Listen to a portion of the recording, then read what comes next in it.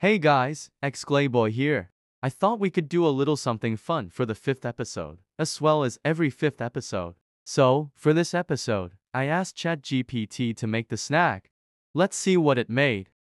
Hey ChatGPT, can you design a brand new Bugsnak? It needs to be based off of a food as well as a bug. Make sure it's an idea that hasn't been done already.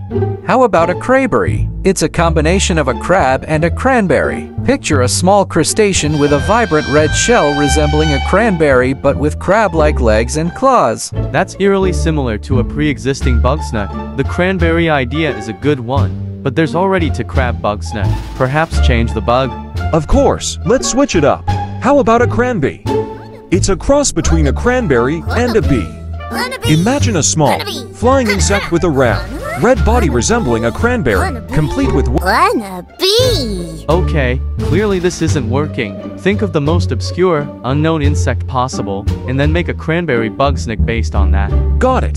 How about a Cranthopter? It's inspired by the obscure insect known as the thrips, a tiny, slender bug with feathery wings. What?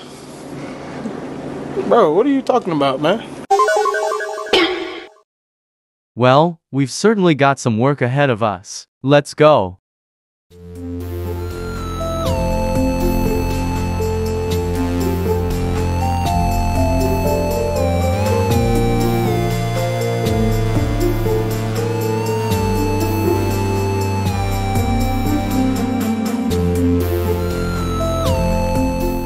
Cranthopter.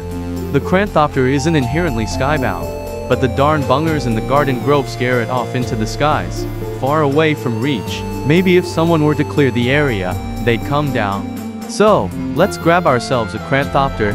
So, as the journal entry reads, Cranthopters are so scared of the bungers that they fly off into the air to avoid them. So, in order to get one to come down, we need to catch a bunger.